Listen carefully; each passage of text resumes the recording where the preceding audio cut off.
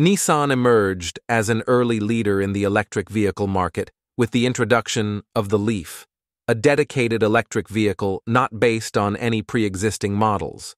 However, Nissan's interest and expertise in electric vehicles can be traced back to 1991, long before the first Leaf sketch was created, with the unveiling of the future electric vehicle concept. The FEV concept was more than just a show car or design study. It was intended to preview a production model, although Nissan ultimately chose not to produce it.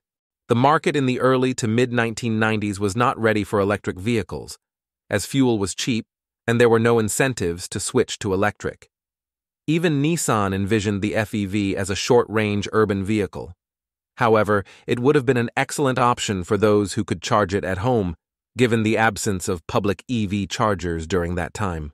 The FEV was equipped with a nickel-cadmium battery pack, and Nissan claimed it could travel 155 miles on a single charge. Remarkably, Nissan also asserted that the FEV could be fast-charged.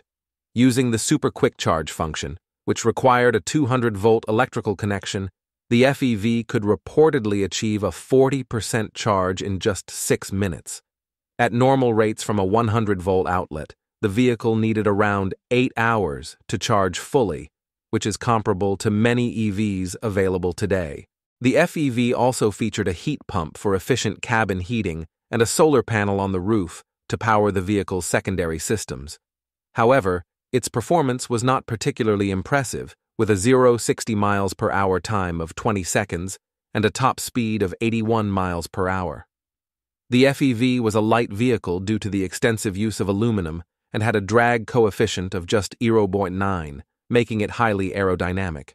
It is important to note that these claims were never independently tested, and it is uncertain if a real, usable prototype was ever built to demonstrate all the features. If the specifications had been accurate and Nissan had put the FEV into production, it might have made electric vehicle ownership relevant and spurred the creation of similar models from other automakers.